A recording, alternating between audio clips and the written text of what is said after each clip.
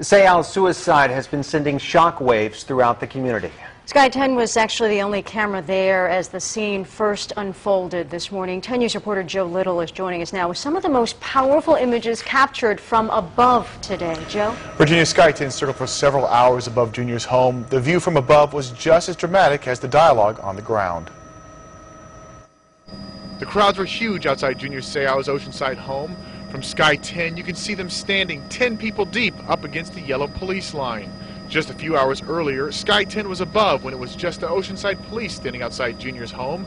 Bicyclists still pedaled by, completely unaware of the drama unfolding inside.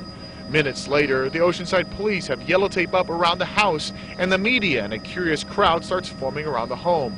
The most dramatic moment, witnesses say this is one of Junior's sons running past the tape towards the house. Police try to stop him until they realize who he is. Eventually, more family members arrive. First a couple, hugging at the top of your screen. Then more arrive, coming up to the house to embrace other loved ones. Sky10 reporter Phil Constantine described the mood from his vantage point in the helicopter. Obviously, this is a scene that, while we have not got a confirmation, this has all the indications of being a situation where somebody has definitely died in this area. As the crowd grows, more family members arrive. By the time the medical examiner's van pulls in, the crowd has swelled to hundreds of mourners and onlookers. Junior's mother can be seen standing outside just moments before her emotional reaction. Finally, Junior Seau's body is loaded into the van and driven away from his Oceanside home. The last family circle gathers to talk, perhaps to pray.